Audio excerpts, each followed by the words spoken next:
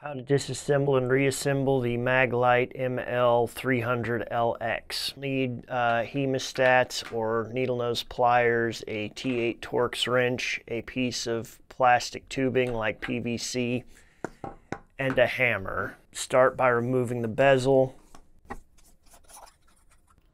Reflector comes out, and then the head will just slide down like that. This focus collar spins off. Next, take out your batteries. Those are nickel metal hydride rechargeables. Now, here's where the first place people start to get stuck is the switch. Got to take that boot out. Pliers, hemos, just pulls off, and then that button falls out. To get in there, we need a T8 Torx wrench.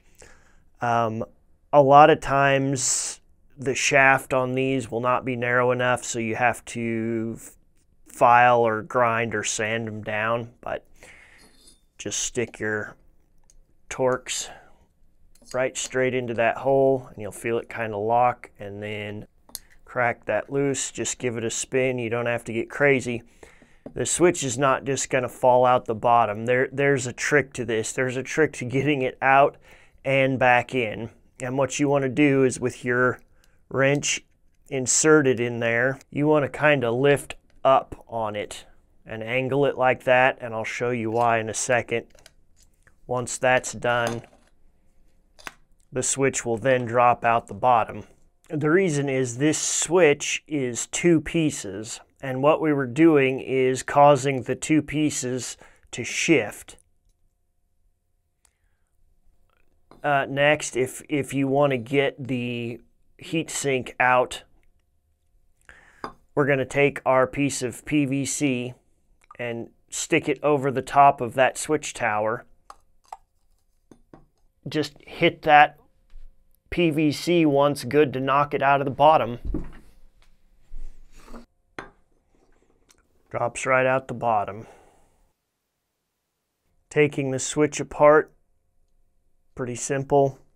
These two pieces just separate very carefully so we don't lose any components. There's your switch button, your driver. There she is. To reinstall the heatsink, just drop it back in there. It'll slide down. It won't be all the way in though. I just take the negative into the battery. I put the battery in backwards and use it as a hammer, depending on how much you care about your batteries. And that got it tapped all the way up in there with just a few bumps.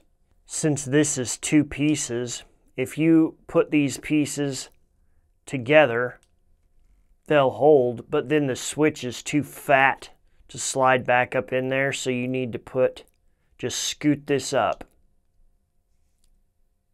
and then slide it back up in there. And same thing, I take the negative into the battery, put it in there backwards, and just give that a couple of taps to align the parts.